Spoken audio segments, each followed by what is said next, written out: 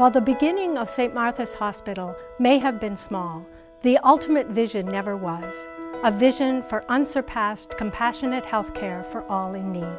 From the early beginnings as a 6-bed cottage hospital to the current facility serving over 50,000 residents of Antigonish, Guysborough, Richmond, and Inverness, St. Martha's has been the cornerstone of health care in the Quad Counties.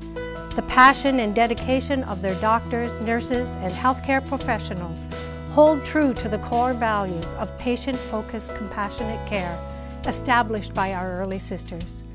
We are proud of St. Martha's distinguished past because of the unique approach and enduring legacy begun by our sisters in 1906. The hospital is here when you need it. The hospital staff cares for the critically ill and injured. They welcome new lives into families and extend hand, heart, and care to all who enter their doors. With an extraordinary record of service for the past 111 years, St. Martha's Hospital will continue to be there for you and your family. A place of amazing people doing heroic things with enormous pride and dedication, delivering medical treatment and care both today and for generations to come.